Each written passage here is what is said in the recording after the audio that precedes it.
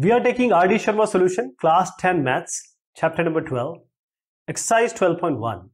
And this is applications of trigonometry, and the name can be height and distances also in different editions of the book.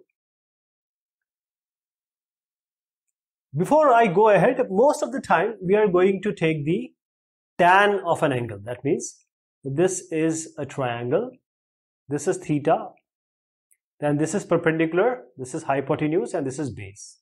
So most of the time we are going to take tan theta, that is perpendicular by base, most of the time. Sometimes we may take sin theta, cos theta. Most of the time the questions are solved like this. So a tower stands vertically on the ground. So what we have to do is we have to make a figure. So 50% of the solution is making the figure. If you are able to make the figure correctly, then the problem will not be that much. But the figure is very important. So you have to make a figure first. That is, a tower stands vertically on the ground. A tower stands vertically on the ground. So if this is a ground, this is a tower. From a point on the ground, say this point is on the ground, 20 meter away from the foot of the tower. So it is 20 meter away from the foot of the tower. The angle of elevation. So when we see up, it is angle of elevation. That is from here to here. And when from here to here we look down, this is angle of elevation. But when we look down, this is the angle of depression. So the angle changes. But this angle and this angle, because these two are parallel lines, this angle and this angle will be equal because of the alternate angles between the parallel lines of a transversal. So even if the depression is given, this angle will take. Even if the elevation is given, we will take this angle. So what is the angle of elevation here of the top of the tower? This is 60 degree. So what is the height of the tower? So let us assume this to be height of the tower as h. So what we are going to do, as I just suggested, we will take tan 60. Tan 60 is what? Perpendicular by base, that is h by 20. So tan 60 is what? It is root 3. H by 20. So what do you get? H equal to 20 root 3. So this is the answer. Sometimes it is in the question it is being asked, so they may ask that up to 2 decimals you have to answer. So what you can do here is most of the time root 3 and root 2 will come. So for root 3 you can take 1.732. For root 2 you can take 1.414. So here you can take root 3 as 1.732 and just multiply. This is what you can do. But this answer is also acceptable. The angle of elevation of a ladder against a wall is 60 degree. So angle of elevation of a ladder against a wall. So let us make a wall and a ladder. This is a wall, this is a ladder. And the angle of elevation is 60 degree. And the foot of the ladder is 9.5 away from the wall. So if this is the wall, it is 9.5 meter away from the wall. Find the length of the ladder. So again, what we are going to use? We are going to use tan 60. This is going to be this height, say, oh, right. Now here the things change. We have to find out the length of the ladder. So what we have to do, see, this is your hypotenuse and this is your base. So hypotenuse and base, what trigonometric ratio we can use? We can use the cos angle. So cos 60 we are going to use is base upon hypotenuse. That is 9.5 by hypotenuse. That is the length of the ladder. So let us take it as L. L will be what? Because we know that cos 60 is half. Cos 60 is half. So this half goes up, means 2 goes up. So 9.5 into 2 is 19 meter. So length of the ladder is 19 meter. But you have to write like this, okay? I'm just giving you the logic and the idea how to solve it. But this is how you have to write in your examination and in your when you are doing the homework. A ladder is placed along a wall of a house such that its upper end is touching the top of the wall. So there is a wall and there is a ladder which is touching the upper of the wall, up of the wall or top of the wall. So this is the wall and this is your ladder. The foot of the ladder is 2 meter away from the wall. So this is the foot of the ladder, this is the top of the ladder. So it is around 2 meter away from the wall. The ladder is making 60 degrees. So this is 60 degree from the level ground. Determine the height of the wall. So now you have to find the height of the wall, this height. So let us take it as h from here to here, this point to this point. So again we will use tan 60. Tan 60 will be what? Perpendicular by base, height of the wall by 2 meter. Tan 60, as we know that it is equal to root 3. So you can just write root 3 equal to h by 2. h will be equal to 2 root 3. This is the answer. This is how you have to do it. An electric pole is 10 meter high. A steel wire to top of the pole is affixed at a point on the ground to keep the pole upright. If the wire makes an angle of 45 degrees with the horizontal through the foot of the pole, find the length of the wire. Now here what is the scenario? We have a electric pole. There is a wire being attached and it is firmly fixed so that this pole remains straight here or fixed here. So the angle it is making is 45 degrees. So this is your pole, electric pole, and this is your wire. So the wire is making 45 degree. And what is the distance, what is the length of the electric pole? It is 10 meter. It is 10 meter. So we have to find out this length of the wire. So we have to find this one. So here we have this is as hypotenuse and this is what? Perpendicular. So perpendicular and hypotenuse, where do you get? You get in sine theta. Sine theta is perpendicular by hypotenuse. So you use sine 45 degree. Sine 45 is what? Perpendicular upon hypotenuse, 10 by h. Or you can say, because this is not height, this is length. Length of the, because you have to find the length of the wire, so I am taking it as L. What is sine 45? It is 1 by root 2. It is 10 by L. What do you get L? L as 10 root 2. This is the answer. A kite is flying at a height of 75 meters from the ground level, attached to a string inclined at 60 degrees to the horizontal. Find the length of the string to the nearest meter. So here there is a kite. Now this kite is flying at a height of 75 meters. So it is at a height of, from here to here it is 75 meters. From this point to this point. From the level ground, attached to a string which is making 60 degrees to the horizontal. So this is 60 degrees it is making. This is your string and there is no slack. This is 60 degrees and this is the height above the ground. Find the length of the string. So we have to find the length of the string. This way we have to find. Again we'll use the sine one, but here the angle is 60 degrees. So this is perpendicular, this is hypotenuse. So sine 60 is perpendicular upon hypotenuse, which is 75 by L.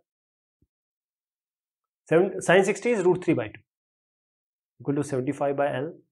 What do you get? L as 75 into 2 by root 3. You can multiply root 3 and root 3 because we don't leave the root in the denominator most of the time. So L equal to 75 into 2 root 3, and this root 3 and root 3 will become 3. So this is 3 to the 6, 3 5 is a 15, 3 to the 6, 3 5 is a 15, and 25 into 2 is 50. So it will be 50 root 3. Length will be 50 root 3. The length of a string between a kite and a point on the ground is 90 meters. If the string makes an angle of theta with the ground level such that tan theta is given as 15 by 8, how high is the kite? Assume that there is no slack in the string. So here the scenario is the length of the string between kite and a point on the ground is 90 meters. So here is, from here to here, it is 90 meters. This is the length of the string of the kite. So here is your kite. If the string makes an angle of theta, this is theta, and it is given that tan theta is 15 by 8. How high is the kite? So we have to find this height of the kite, right? So how you are going to get this? See, we'll do it in two ways. First of all, the tan theta is given. Tan theta is given. So let us assume this to be x from here to here. I'm just taking it. You can take y or anything. So tan theta is perpendicular by base. Perpendicular is h, base is x, h by x. Tan theta is what? 15 by 8. It is h by x. What is x? X is, I'm taking 8 by 15. So it will be 8 h by 15. This is the first sequence. The second is, see, we have to find out the height. We have to find out the height. So what we will do here is we'll take another angle, but since I can take, even if I take another angle, say sine theta or cos theta, so sine theta I am taking. Sine theta is perpendicular upon hypotenuse, h by 90, but sine theta is not known.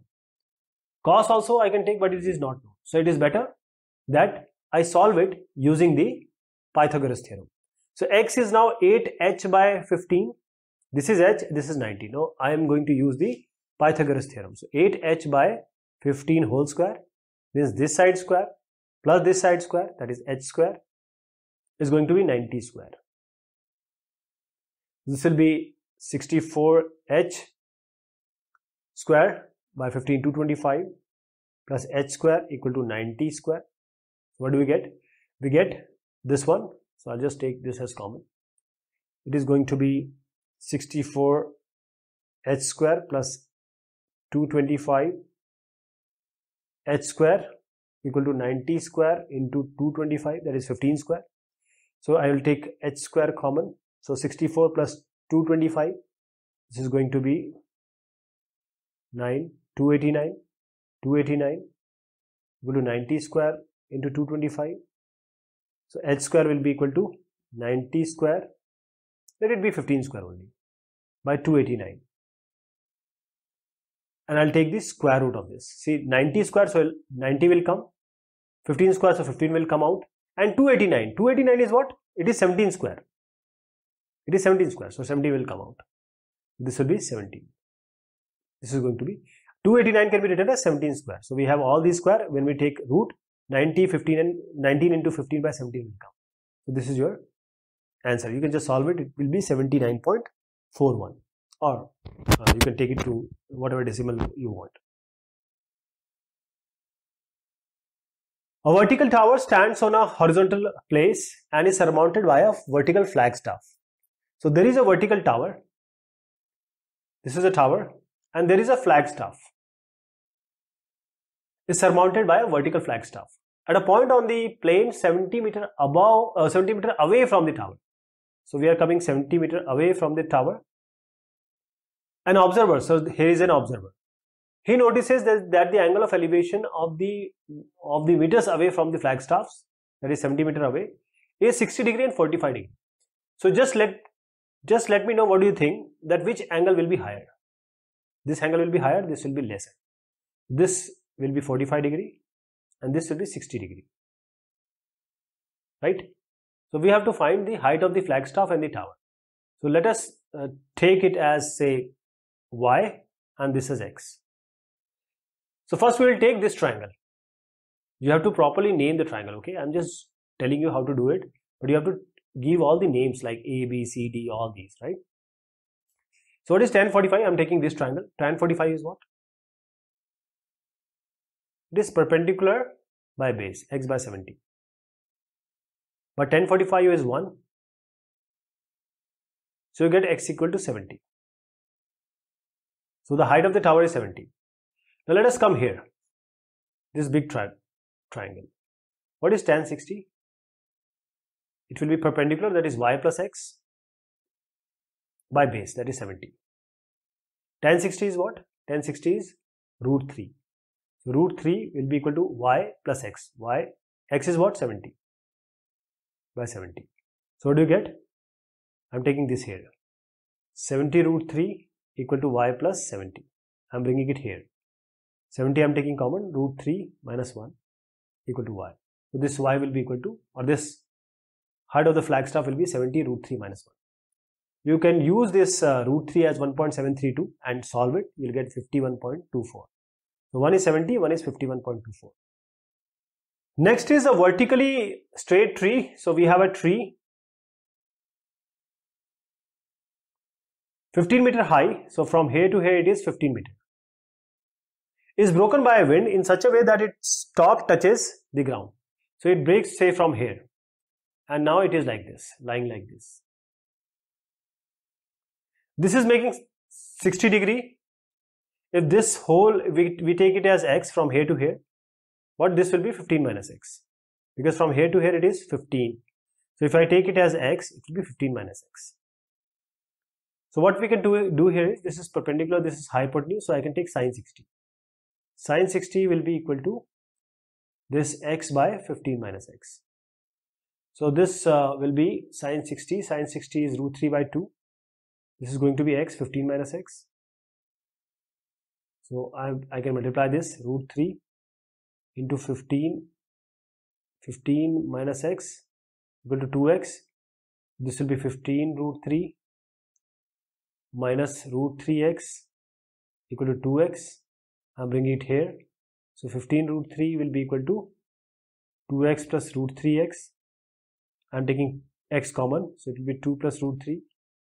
Now I'm bringing this down in order to find x. X will be equal to 15 root 3 plus 2 plus root 3.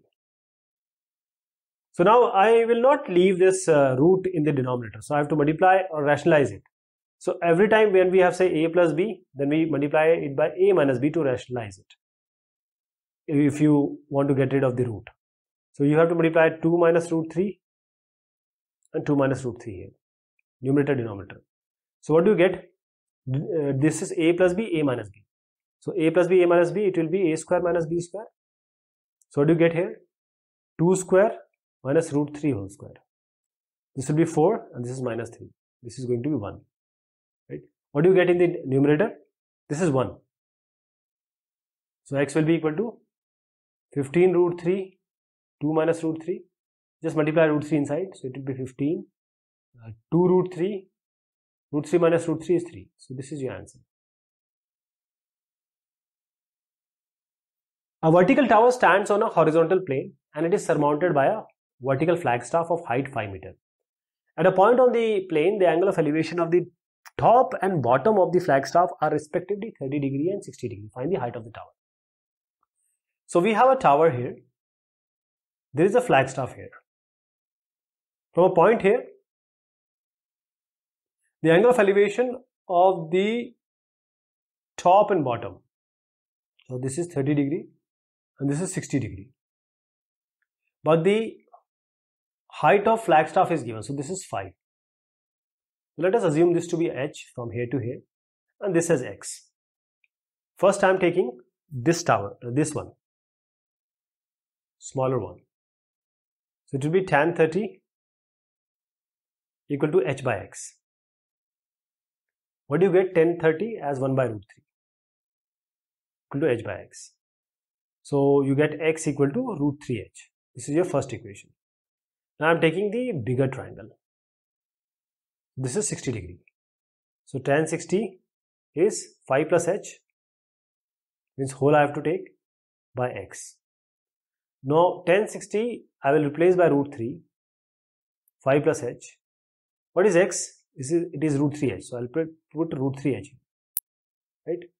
Let us multiply it. Root 3 into root 3 is 3h equal to 5 plus h. Bring it here. 3h minus h is 5. 3h minus h is 2h equal to 5. H is equal to 5 by 2. This is what you are going to get. 5 by 2, that is 2.5 meter. A person observed the angle of elevation of a tower as 30 degree. He walked 50 meters towards the foot of the tower along level ground. Found the angle of elevation of the top of the tower as 60 degree. Find the height of the tower. So first he found to be 30 degree. Then the angle increased. So he might have gone. This is 60 degree. So when he has gone, I'll just show you. This is the tower. Now he is here. He is seeing the angle as 60 degree. Now he moved 50 meter backwards. This angle is going to be 30 degree. The logic is, the nearer you are to the wall or a tower, the angle will be higher. The more you go away from this tower or anything, which is the straight one, the angle will decrease. That is how I identified that this angle has to be 60 degree, this angle has to be 30 degree. So let us take this from here to here as x and this as h. We have to find the height. So we have to eliminate this x. First I'll take it this 60 degree. So tan 60 degree. I'm taking this triangle first. Tan 60 is h by x. Tan 60 is root 3. So x will be equal to h by root 3. Why? Because I have to eliminate x. So I'm taking h as h by root 3. Now let us take this one. This triangle. Tan 30 is equal to h by, now I have to take this one, x plus 50. X plus 50. Tan 30 is what? It is 1 by root 3. H by, x is what? H by root 3. Now bring this here. 1 by root 3 into h by root 3 plus 50 equal to h. So what do you get? H by root 3 into root 3 is 3 plus this is 50 by root 3 equal to h. Now bring this here. 50 by root 3 will be equal to h minus h by 3. What do you get? 3h minus h by 3. It is 2h by 3. And what do you get? I am taking this 2 by 3 here. So h will be equal to 50 by root 3 into 3 by 2. Now let us multiply root 3 in the numerator denominator. What do you get? 50 into 3 into root 3 by 3 into 2. Root 3 is 3. 2 is already there. 3 cancels. This is 25. So do you get 25 root 3? This is the answer. Now the next question we are going to take in the next part. So till then, thank you so much. Take care of yourself.